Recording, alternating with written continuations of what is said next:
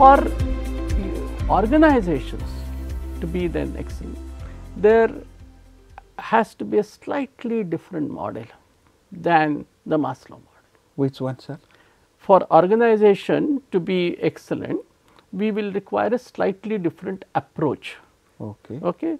And for that, very interestingly, there was a person called Baldrige. Oh, Baldrige. Okay. He was a secretary of US Department of Commerce and Industries. Okay. Way back in around 1940, 50, that time. Yeah. Okay.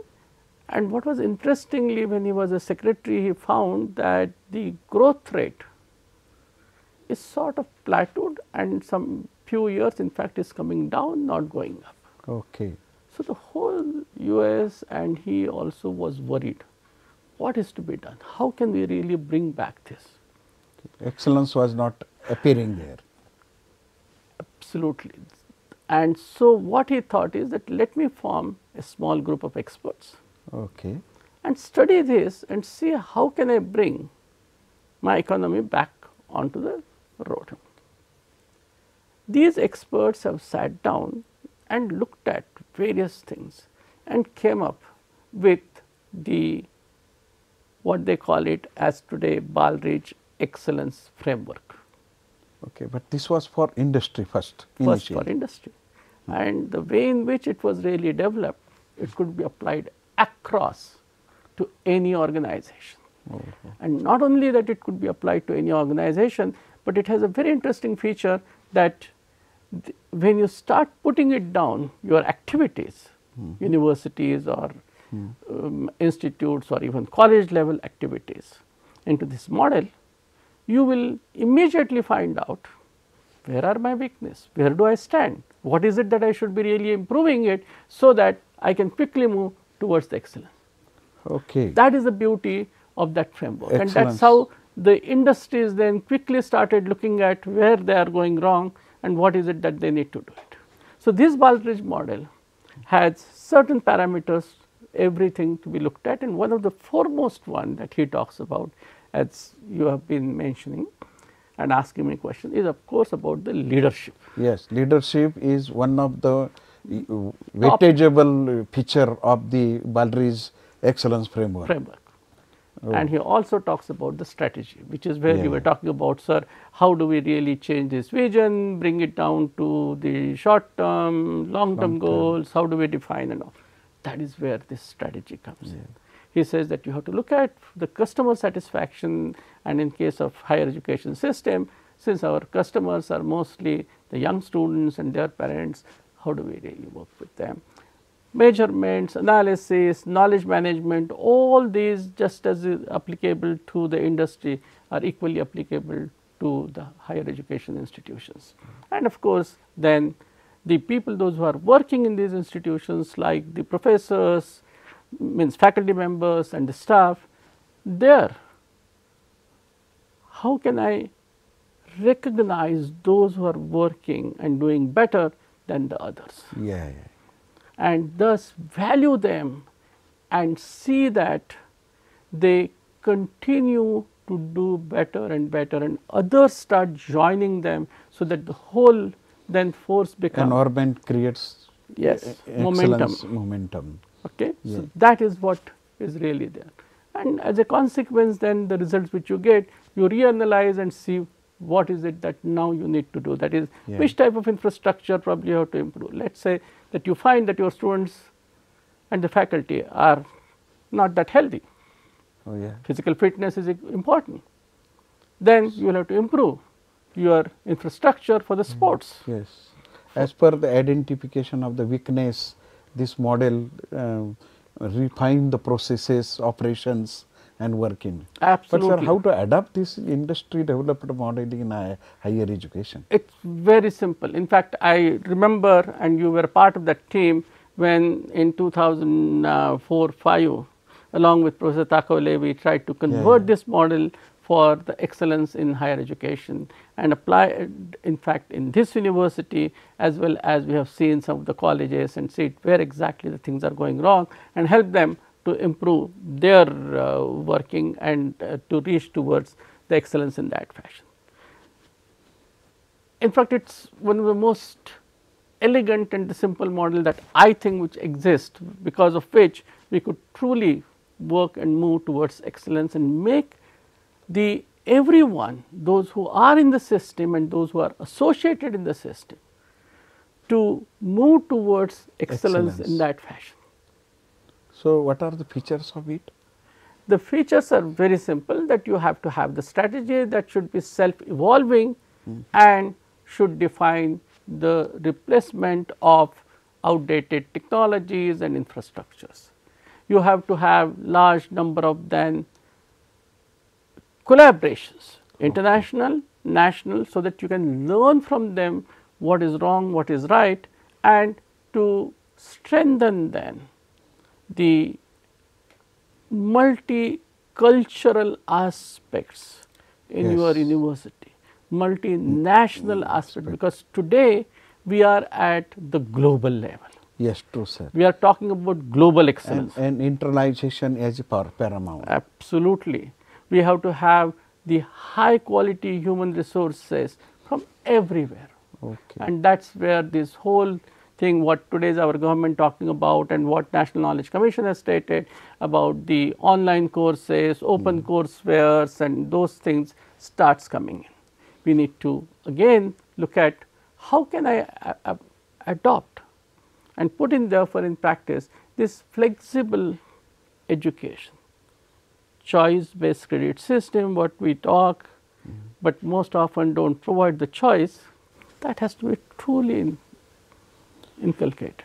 We have now, sir, the NAC model, and in that certain level A grade, B grade or some grade is achieved, and people say that we are at a level.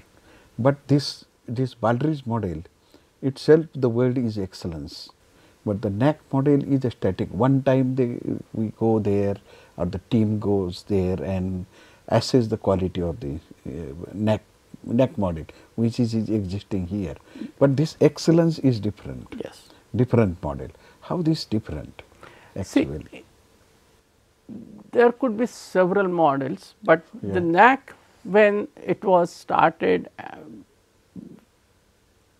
many of us have said that first, at least in this country, higher education institutions do not have physical infrastructure required to provide the higher education.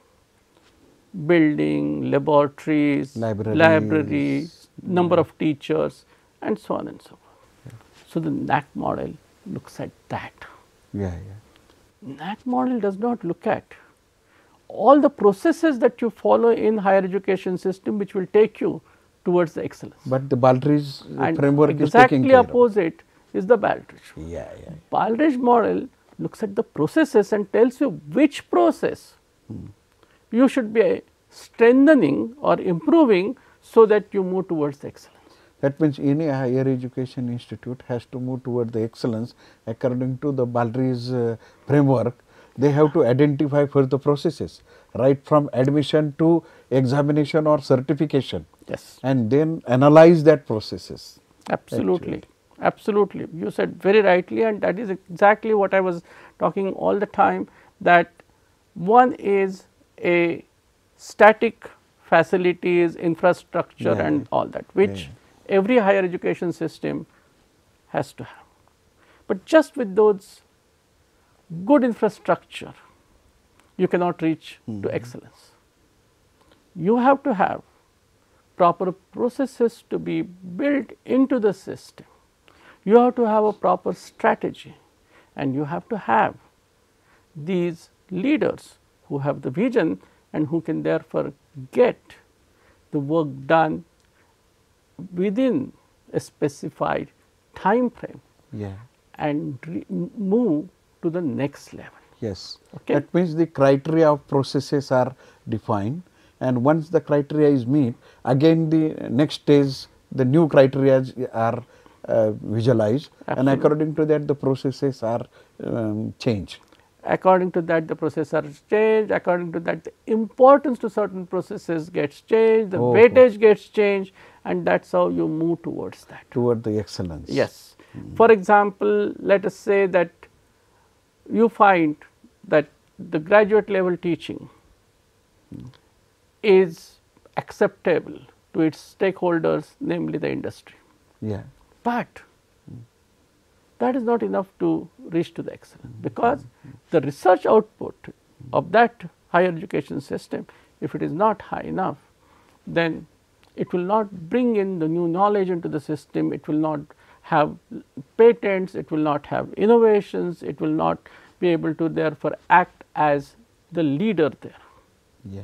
So, those then you will concentrate more on strengthening simultaneously along with your teaching methodologies and pedagogy improving as the time is changing. Yeah. As a consequence of that, then you will have better research, better products, new products to be developed, and you will be able to therefore perform. Then you see that, oh, but because of this, my students are only going and working with someone, they are not really developing and bringing in their new companies forming, new industries coming in, and the innovations are not getting that much of acceptance, then you will start even pushing that along with the research. And that is how your resources you start managing effectively, because you know we do not have in any higher education institute unlimited resources. Yeah, they are limited, and we have to use it very carefully. It not be waste. Also, we have to output should be very high. Yes, and we have to still keep in mind our culture, Yeah, yeah. and also our socio-economic aspects, because we cannot provide higher education only to those who will be able to afford. Even those who cannot afford, we have to have a system to subsidize that substantially so that they get that quality higher education. Do you feel that then this Baldrige excellence framework, if any leader really understood it, it will help to improve the Indian higher education institutions toward the excellence? I have absolutely no doubt in my mind. Oh, great. That if the spirit, in spirit and in action, Baldrige model is practiced in the any higher education institution, that higher education institute will reach to the excellence in shortest possible time. Okay.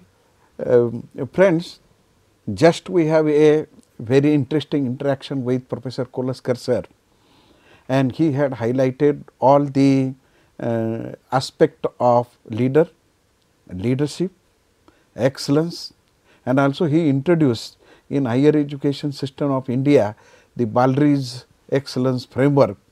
We have to go into detail it, and really how that Baldrige excellence framework to adapt in Indian education system, what are the criteria it, how the processes are analyzed, all these things. So, this is really one of the great opportunity through this module that Professor Ashok Kolaskar sir had highlighted all these things.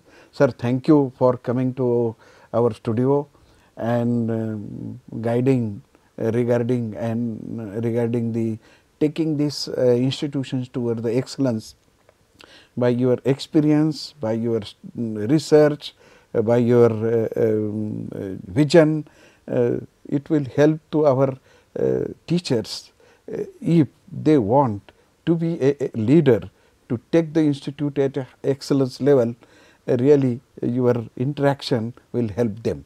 Thank you, sir, for this. Thank you, Professor Sonone, for inviting me here and having these wonderful discussions. I have no doubt in my mind that this program and the modules, the course that you have started will have excellent impact on our, not just the teachers, but anyone who will take it and read this or learn this seriously, and we will be at least moving little bit in the right direction towards establishing right type of leaders, towards establishing right type of governance, and through that the excellence at the higher education institute level, and provide for the human resources at the global level, because India is a country which we call it as a young country. Hope, sir, this will be realized in next stage. Thank you, sir. Thank you.